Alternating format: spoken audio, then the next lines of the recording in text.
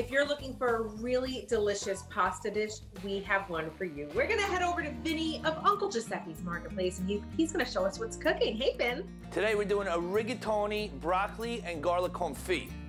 We got some peeled garlic. It's gonna go into a baking pan. You're gonna put a lot of olive oil in here. We got some fresh thyme and some bay leaves.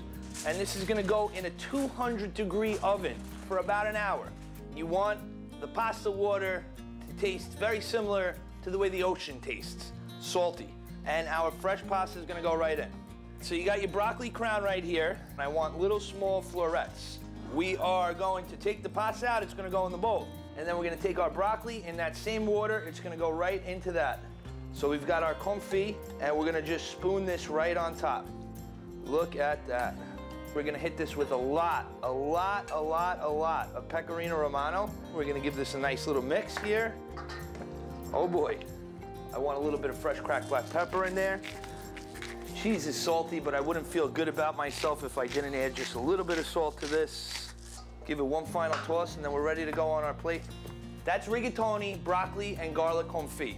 Vinny, it looks amazing. So head to our website, lose12.com. You're gonna find the recipe there.